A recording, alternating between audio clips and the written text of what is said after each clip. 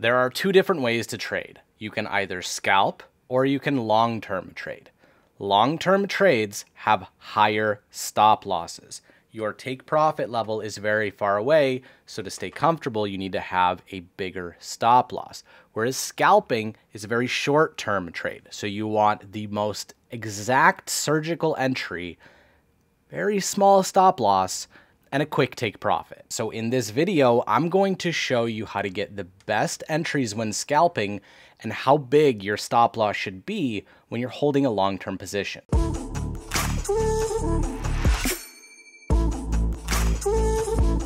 Welcome back to the channel, everybody. My name's Artie, and this is The Moving Average, a show where we discuss everything day trading to keep you profitable on a consistent basis. It's been a long time since I've discussed this. I've made a previous video about it, but I want to talk about the three-line strike and why it's so important and why it's actually your best entry for scalping any market. The reason is because it's price action. Okay, so I've got US 30 up here on the 1 hour chart. And what I want to talk about is these double tops, triple tops, strong trends, double bottoms. I want to show you how this correlates with trend trading and getting reversals and getting the best entries and where your stop losses should be on longer positions. Hopefully you guys can see this nice strong downtrend right here. If you can't, you need to keep learning. You can either draw a trend line across this in any way that you want, or what you can also do is just stick up a 21 period moving average. The 21 is a good short-term trend, and you can see how many times it's rejected off of the 21. Now, zooming in, once price is trading below the 21, almost every single time that it rejected off of the 21, it was a three-line strike, meaning that there was 3 green candles and 1 engulfing red candle right after. 3 green, 1 red.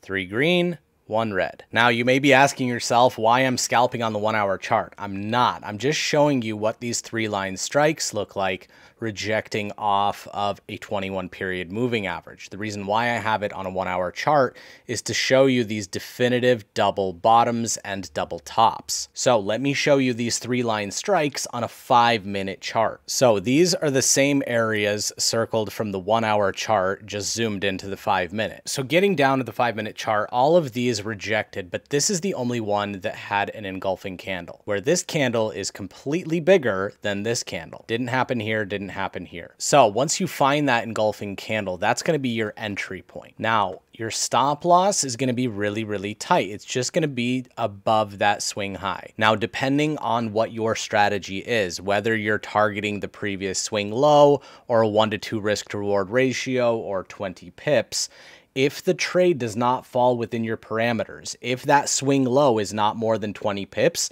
you don't take the trade. If you don't get a 1 to 2 risk to reward ratio on that swing low, you don't take the trade. But if you can get a 1 to 2 or the swing low is below that, take the trade and just let it play out. This one landed your 1 to 2 risk to reward in 25 minutes. Again, engulfing candle, 1 to 2 risk to reward ratio.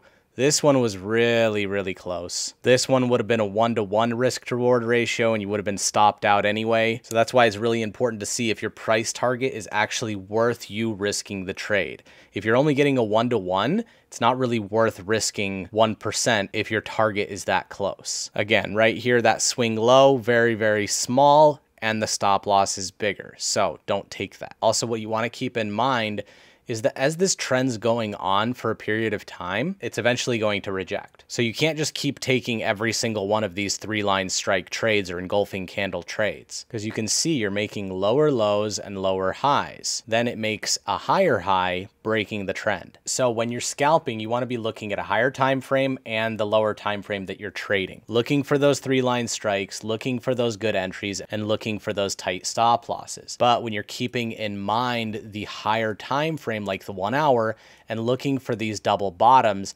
these are going to be your huge stop loss trades. These are going to be your long-term positions, and you want to enter this trade on the higher time frame. So if this was your swing high, the trend went down, you created a double bottom. This is a trend reversal trade. You're looking for a rejection off of that double bottom, and your stop loss is going to be a nice comfortable distance below this double bottom, just in case it makes a triple. And your price target is going to be where the price crossed a lot on this swing high, or if you've drawn up support and resistance lines, the previous known support and resistance. This trade took 7 days, but it did get you 113 points. So basically what I'm trying to tell you is that if you're scalping with the trend, and you're using these price action indicators like a 3-line strike to let you know that that's going to be your entry price. That's going to be your sniper entry where you get the shortest stop loss, and you just jab that thing every single time as the price is continuing in that trend. A trend is all about lower highs and lower lows, or vice versa. Then once you make the same low on a double bottom, you know the trend is weakening and you should be looking for the price to go the other way. Short-term scalping with the trend, longer-term